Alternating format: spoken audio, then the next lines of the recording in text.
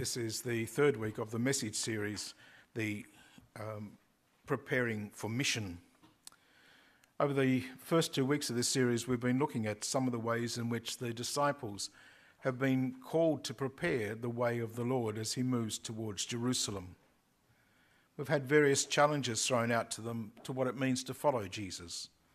The call to leave family and friends, the challenge to live without security, without having all those resources we need to survive during life.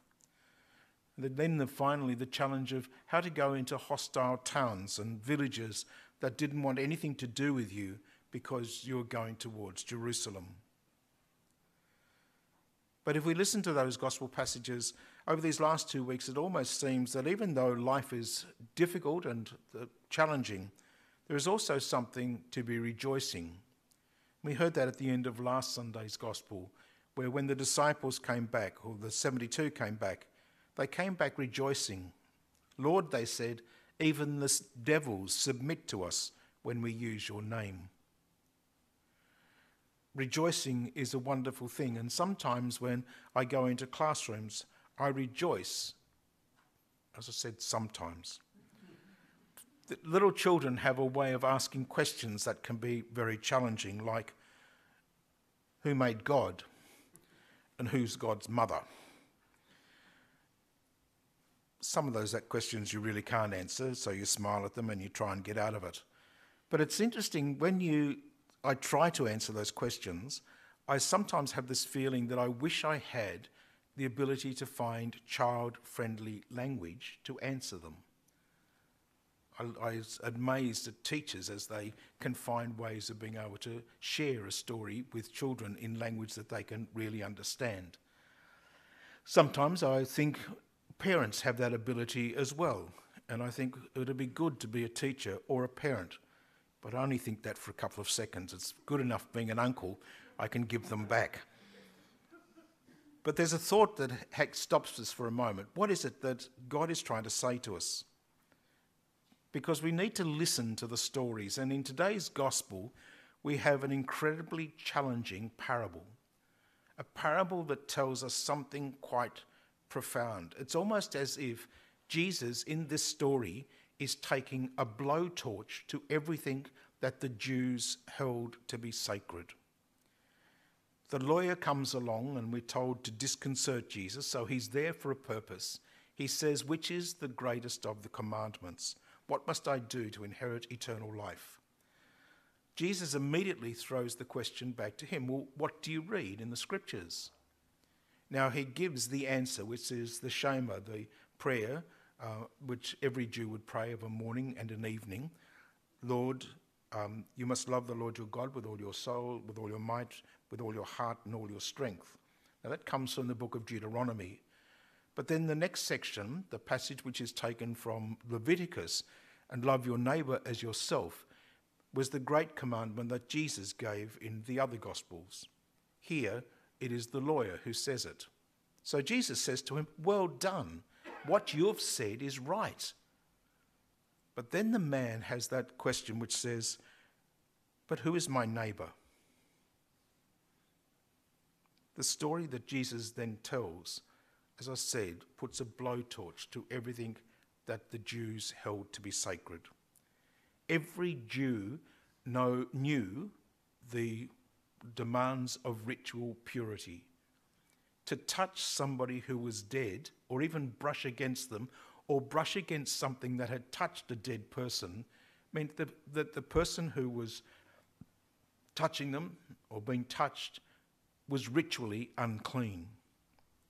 Now, for a priest or a Levite, that had a double jeopardy, because if they then went anywhere near the synagogue or the temple, they would make the synagogue and the temple unclean, and they would be excommunicated. They would be cut off from everything to do with their Jewish life until such time as they were able to be purified.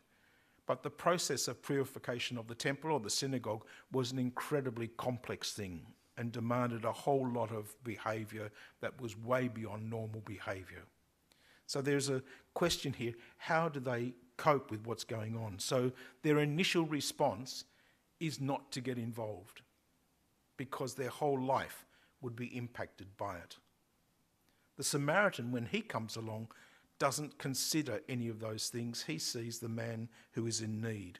And so he reaches out to him and he helps him. And we told us that when he took hold of him, he bandaged his wounds, washed them, took him to the inn, and then cared for him. And then says to the innkeeper, look, if anything extra is needed, I will pay it on my way back.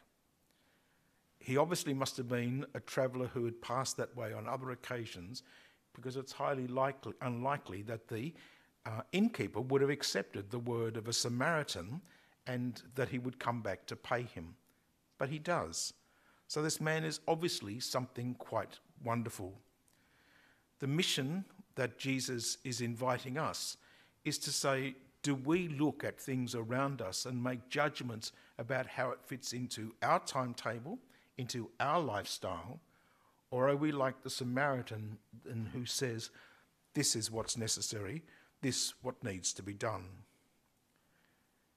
We need to perhaps have a wonder about what God is asking of us. And I think we get a bit of a hint from that first reading from the book of Deuteronomy.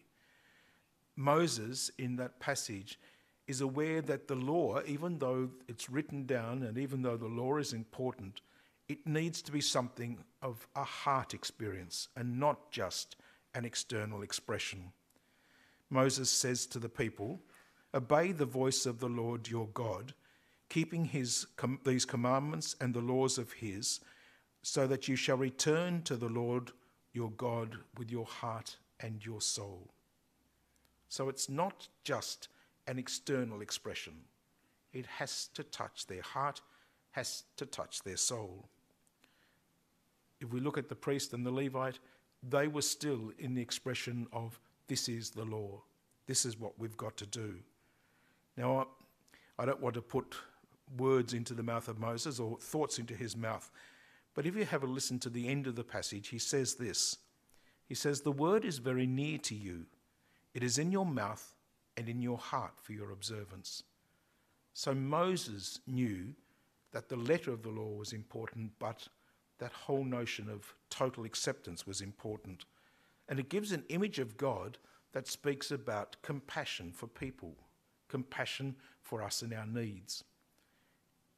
If we want to get another image of what God is, then that passage from the letter to the Colossians, our second reading, gives us a very beautiful expression of it. Now, the whole of the hymn is a wonderful gift of Paul to us. But I'd just like to take the first few lines where Paul says, Jesus Christ is the image of the unseen God and the firstborn of all creation. For in him were created all things in heaven and on earth. Now, as we read the Gospels, we know that Jesus lived out this kind of experience, and that's what he taught the people. And he began in the beginning of Luke's Gospel, where he goes into the synagogue in Nazareth, takes the scroll of the prophet Isaiah and proclaims, the Spirit of the Lord has been given to me, and he has anointed me. He's told us that God is in his heart and given him life. Later in John's Gospel, he says, the Father himself loves you for loving me and believing that I came from God. So he's telling us that once we begin to have a relationship with him, then something changes in our world because we love, not we obey, not we do what the commandments, but that we love him and that we live in him. So through this week, these few weeks of this mission, as this series preparing for mission, as we listen to Jesus as he moves towards Jerusalem, he's giving to the people, giving to us, a new understanding of what it means to have relationship with the Father. It was a concept that was unknown to the people at the time and was one of the reasons why they were so set on stopping him, because he talked about God as Abba, Father. He was saying to them that this is so much more than just a God out there. So today I'd like to invite you to take another step on this journey and to listen to the passage from Luke's Gospel, the story of the Good Samaritan, and no longer look at the Good Samaritan as somebody who just wandered along, but to create or understand that this might be a portrait of God, a self-portrait of the God who loves us. So what would it mean if we now envisage God as the Good Samaritan? The helper's move now towards the victim is reminding us of what God does for us in Jesus Christ, of sending his Son to save us and to promise us, as the Samaritan promised the innkeeper, if there is anything else that needs to be done, I will do it when I return. God wants us to be saved. God wants us to be healed. God wants us to be in relationship with him, not because we obey the laws, but because we know what love means. Becoming aware of what our vocation of being a missionary disciple grows because of this.